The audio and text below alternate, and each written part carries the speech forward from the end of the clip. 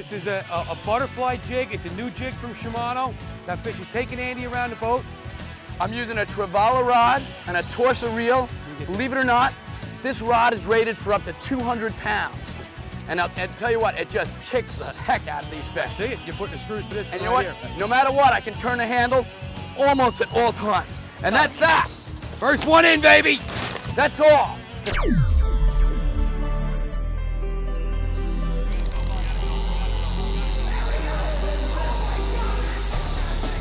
Wow, nice fish.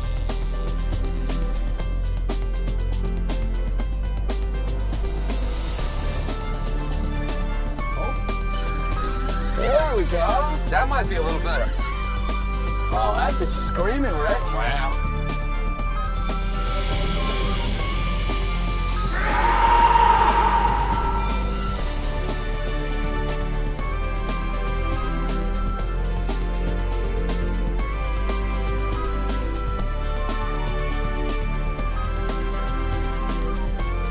You're watching Northeast Angling. We're proud to present inshore and offshore saltwater fishing. We cover every species from fluke and porgies to stripers, sharks, and tuna. You can learn more about techniques, tackle, and destinations at neangling.com. Now sit back, relax, and enjoy the show.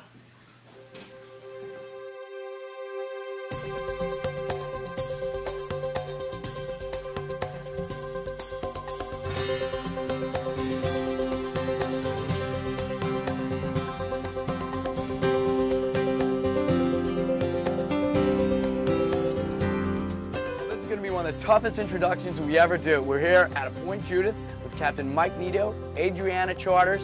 We got Bluefin Tuna busting all around us, and we got to sit here and talk to you. Mike, you said we're going to run into like 30, 40, maybe even 50-pound bluefin tuna today. All right, we're throwing small jigs, spinners. We got some new rods and reels from Shimano, some new jigs from Shimano we're going to try out, and I'm fired up to do this. Go get them. All right, now we got schools busting right behind us. We're tearing out of here, Andy. Let's go.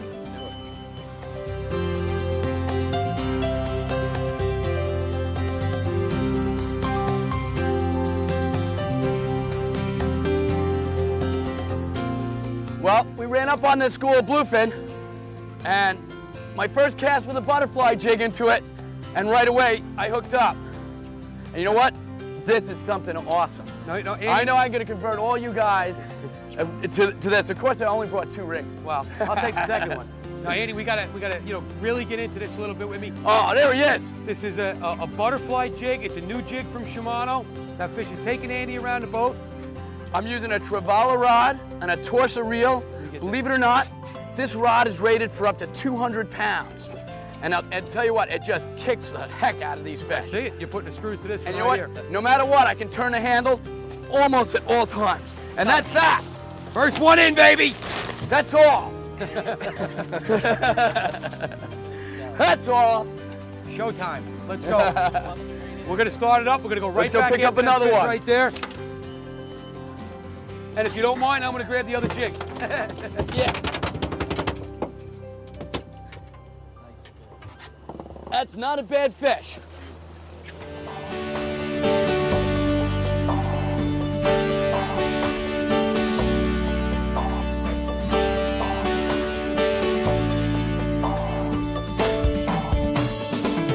Sean!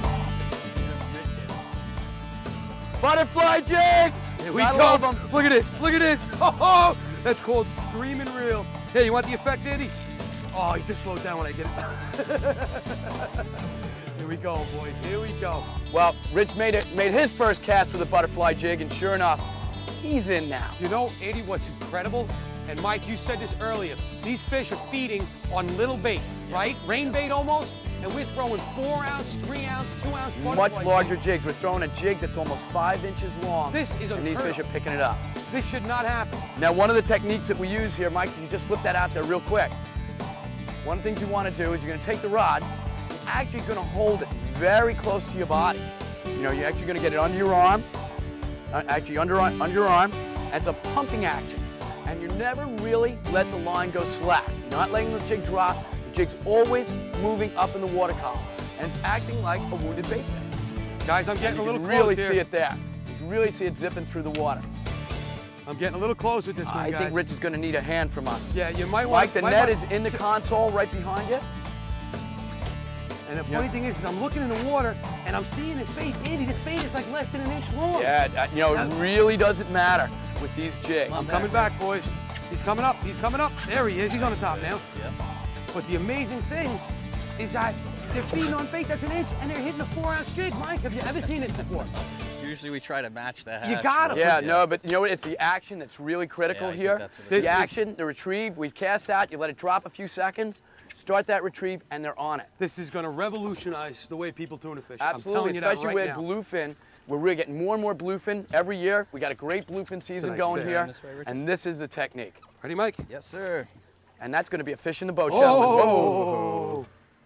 And now, Rich, you can put a lot of pressure on that fish with that rod. Now, yeah, and this rod is rated for what? 200 pounds. Just go ahead and put as much pressure on it as you want.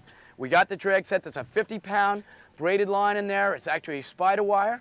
We got a 50-pound Yozuri fluoro leader.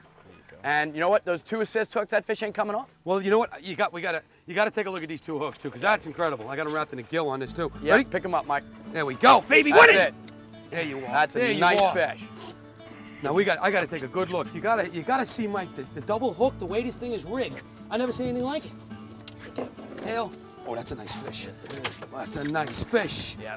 These are beautiful fish. Okay. You know, the average fish here, Mike, what do you say an average size of these fish? That's about an average size. Look at the Wow. 2 hooks, both hooks, 34 Andy. inches. Yep, Both got 'em hooks. You're not losing that fish. No, you think? Yeah. And look how big that jig is compared to the bait. That is amazing. You can see the top of his dorsal. That's actually where the line came across and scraped him. Yep. And he was making that one run. Right. But that's a beautiful fish. Very Look, important. We got a good fluoro leader on here.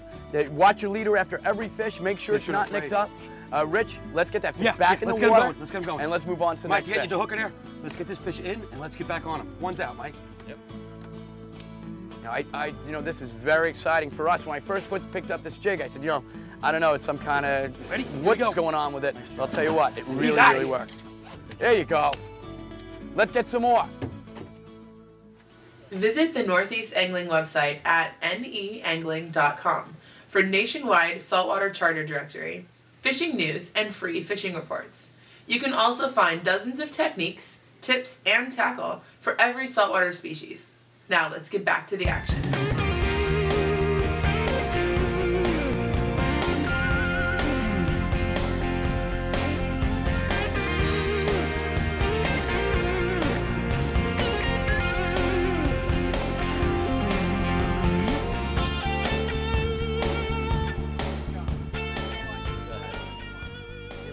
They're right there.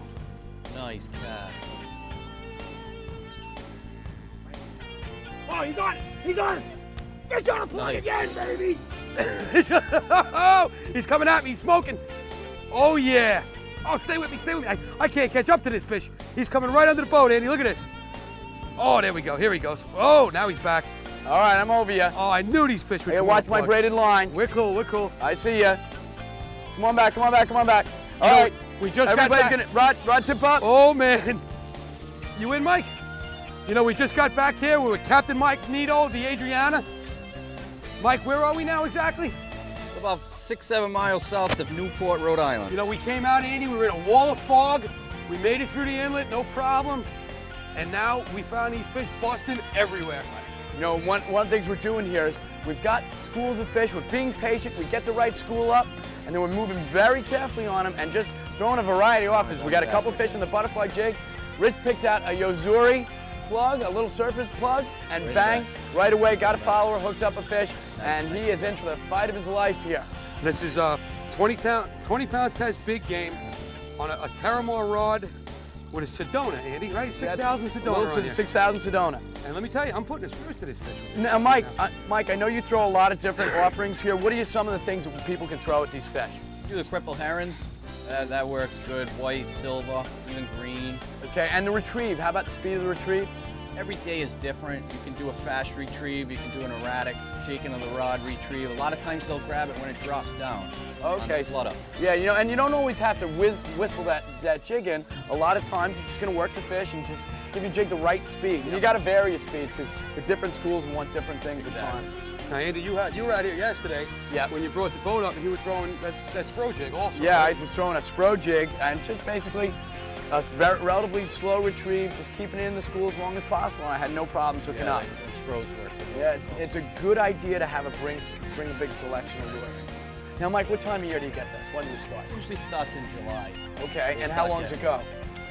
Oh, they should be starting to head offshore pretty soon. Really? Yeah. And now, what brought these fish in so close to the beach like this? You have a lot of rain bait in the area. Okay. And the rain bait's holding them, because I noticed we marked a lot of bait all through here. Oh, yeah. And actually, we got ourselves in an area where we're marking a lot of bait, and we just wait. We've been patient, seeing the right fish. Yeah, you come don't on. want to leave it. Eventually, they're going to find you. Yeah, you know what, you said that. Now, any recreational angler that wants to do this, Mike, what do they need to do? What do they need to have on board? What kind of permits? And how do you get them? You need a highly migratory species permit, or a tuna permit, also shark. Doing any shark fishing. Okay. That also is the same permit. It's National Marine Fisheries. You can buy them online if you have a credit card. Okay, so it's www.nmfs.gov. Yeah, exactly. Okay. And how much does that cost? $22. Oh, that's not bad. You need strong arms. And right now you get to I believe you can only keep one. Correct. But that And- can change tomorrow. Right. Yeah, And an interesting measurement. How do they measure these fish, Mike? from the nose to the inside of the fork at 27 inches. Okay. That's a great point, Andy, because you see a lot of those fish. Now, what is it, 28 inches on the bluefin? 27. 27 inches. Oh, I got color on this one. Yep. We got some chatter on the radio going on. Yeah, we got You a know, lot of boats Couple around boats us. in the area. Couple boats out north of us, and sure enough, these guys are getting on the fish. Oh, this guy's circling. I got him under the boat now. I got color. Now, on him. big nice difference here with the spinning rod go get you compared to the conventionals. Wanna take that, Andy? Now, we had a couple of these fish already. We've got them on a torium, and we got them on the new Torsa reel, and we basically had these fish in the boat in almost no Yeah. time at all. There's no horse in any Yeah. fish with a spinning reel. Yeah, with a spinning rod, You had to say that. in for the game. He saw the net. He heard you.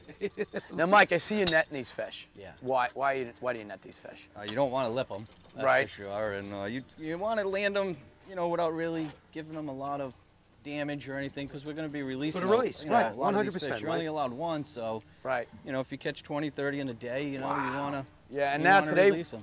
with the net technology today, we get these big Frable power lock nets. They are perfect for Yeah, this. they are. That- We that- put some very big bluefin in that If net. you look at the mouth of that net, it is almost as large as mine. In fact, if we were to toss Rich over for torturing us with this fish, we could net him and get him back in the boat. There we go. Baby. Look at that. That's that little hydro tiger plug from Yozuri.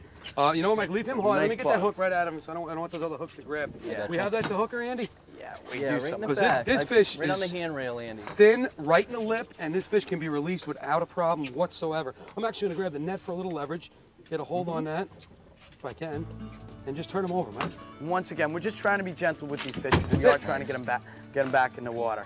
All right, you got him by the tail, Mike? You wanna get him in? His tail's wrapped up. All right, we're clear now. You caught him. Settle down, baby. Drop him back. Oh, look at that. I love Nice. this. This is a beautiful fish. Whoa! All right, torpedo, right in? Yeah, Here we go. See you later. I should God. get wow. Yeah, he's God. I should get Good a job. 10. Should get a 10 on that for no splash on entry. All right, let's go. All right, Get back into let's it. move up. Let's go get them.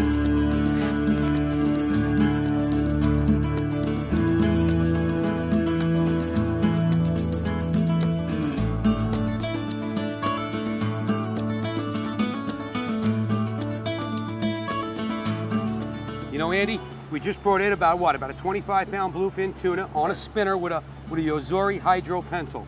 Right. And what happened? Yeah, we get a ton of line twists on these because when these fish take drag on a spinning reel, the line is getting twisted because of how it comes off the spool. This reel is unusable right now for our next fish, and we got to now get this twist out. We cut the rig off right above the swivel. Do your thing, Rich. All right, we're gonna let that back into the tide with into the water with no weight whatsoever Right. now. It's just open line, and we're going to let it pull off the spool, and we're going to drag the line behind the boat. We're probably going to get out a little more line than what we had out. We're just going to get that line out, just get it clear, and then we're just going to let it spin out. All the twist is going to come out. That's exactly All the what it memory is going does. to come out, and this rod will be usable again. Otherwise, if you went to cast this, oof, Yep. a huge bird's nest of The twist. resistance of the water gives you enough pressure where you can see the bend in that rod, right? Look at that. You see the bend in the rod, and that's with no weight on there. Right. And now what's going on right now is exactly what you said. That line is unraveling and straightening out, because if you didn't do this, you would not be able to take this plug and throw it out again, Right. because you'd open that bail up and woof. You're absolutely right. And a good tip is something, anytime you're fishing for any fish that take a lot of drag out of your spinning reel, you're probably going to have to stretch those lines. It's a great tip, and I'm sure people will take advantage of that one. I'll bring that sucker in and let's go. All right. Visit the Northeast Angling YouTube channel for hundreds of videos, including full-length episodes, exciting clips, product reviews, and instructional videos. And now, the exciting conclusion of Northeast Angling.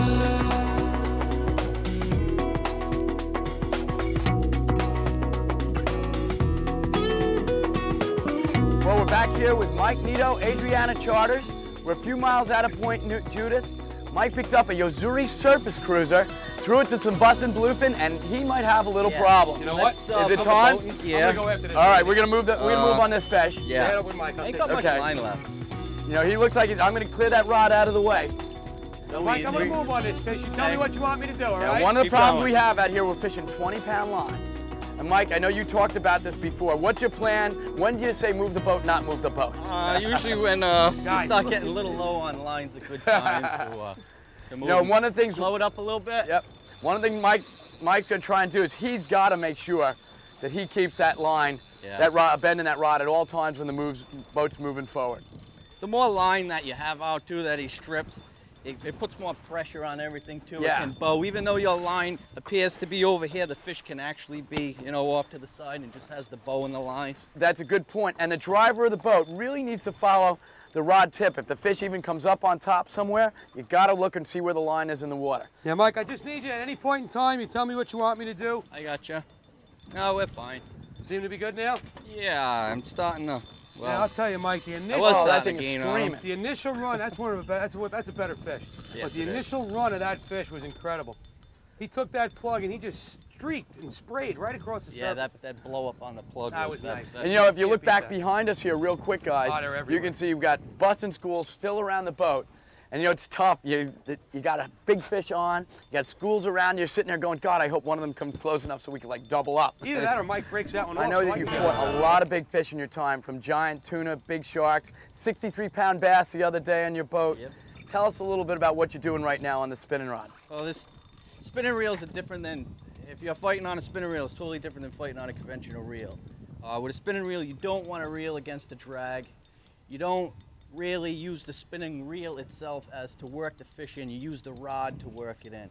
You And the pump reel is rod. just picking up line. That's all the reel is. The spinning reel, that's all it's made for, is to pick up the line that you bring in with your rod by pumping it. And another good tip is always keep that rod bent, always. Yeah, good bend in the rod. There's no way that fish are going to shake those plugs out. Now, Mike, on the spinning reels, you prefer using mono, right? Correct, yes. And that's, you know, tell me why. Again, for the stretch properties in the material itself, and it doesn't beat you up or nothing. Watch your line right there. Okay. Kind of in the back of the boat. Braid the braid Mike's gets coming to dangerous, visit too. us. Excuse me? I said the braid gets a little dangerous on the Yeah, spinners too, oh, right? sure, You really got to yeah. be careful. Especially if you use shore anglers. You get it hang up on the bottom. Yeah, yeah. Don't try wrapping it around your hand, that's for sure. And Mike, I think you do have the fish of the day on there, don't you? Most definitely. It's not in the net yet. This is true. But, Mike, how long have you been doing this out here? I've been tuna fishing since the late 80s. Okay. We started tuna fishing, and we used to have a large population of yellowfin, not this close, but they kind of diminished in time. and you said, actually, we were looking at that schools blowing up, and both Andy and I, and you yourself also, though we've seen a couple yellowfins maybe mixed in Right, there. a little big. There's some big, certainly some bigger fish Do you here. have that occasionally in here? Not that I'm really aware of, but again, it falls under that 72, 73 That's- pre-water. yep. You never know. And this is what you look for. It's close to the beach, you know. Absolutely. 7, 6, 5 miles off. We've seen them even closer, right? Right. What did you see the other day? I was only 3 miles off the beach, right off of Secaunet, and they were there. Well, that's the great thing. I mean, we're fishing out of a 22-foot Triton here. Yeah. You know, This the is the range birth. You're seeing really a birth of a great bluefin fishery that the small boat anglers are going to be There it able to is right enjoy there. for a long time Nice to come. fish. Well, Mike, once again, you didn't disappoint us. You're like for us, you're like the tuna guy. Andy, you got a shot at this fish. Yeah, I got him now. Here we You know go. what? We switched that over to that surface cruiser. Oh, Unbelievable, man. right? Andy? You know, there. I know you're a big striped bass, blackfish, and just about everything else, but this tuna thing, we're just going to keep coming here for this. You know what? Now, this was on a plug. You had this fish on for a long time. Oh, man. That is a good-looking fish, Mike. That really is. This is a beautiful fish. Is that, you want to take that one, Andy? Because he's been out I think there. this one we're going to keep for the table. Yeah, because he looks a little wiped out. That fish was on for a while, and we wanted one to take home to eat. Works out the best. Mike, I can't thank you enough. Yeah, you know, the wind's coming up here a little bit. It is time to get moving on here. And fog's rolling in. Heck of a day. Thank you for watching Northeast Angling. You can learn more about techniques, tackle, and destinations as seen on this show at neangling.com. See you on the water.